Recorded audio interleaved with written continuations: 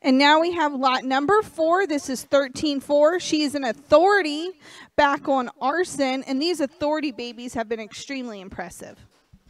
Yeah, and I think this gilt is definitely one with stars and check marks beside her on my sheet. This one, not only is she stout through that skull, but yet she's really long and extended from her blade to her ear and her neck extension. I think this one's going to put a lot of good a lot of good pieces together in one cool package. From her blade back, that one's flawless, beautifully designed, incredibly great structured in that hind leg.